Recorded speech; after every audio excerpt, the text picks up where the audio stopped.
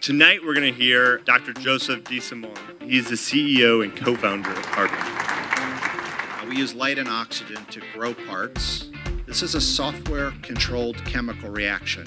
So we wrapped all this into an amazing printer, and now we're beginning to integrate everything into fully automated systems.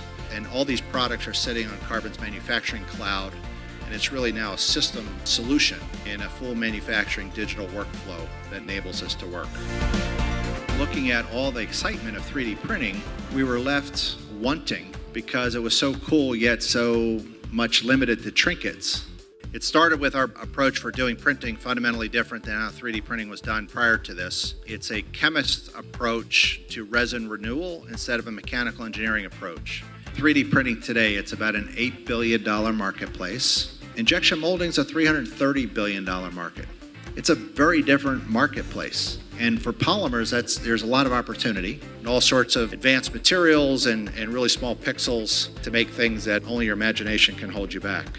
What's really pulling us forward is our customers are making the unmakeable. Lattices, consolidating 6 parts into 1 part. These things really drive this business forward. I would encourage people to be thinking big. Strategy is all about being different. And I think having a unique approach that's compelling, that can actually be one of those breakthrough technologies that can really challenge how things are designed and made, and allowing product teams to go faster and create tremendous value and performance and environmental stewardship are the kinds of things that inspire us. From our software engineers, our mechanical engineers, our material scientists, I think we would all say, when you impact people's lives, it can be really motivating.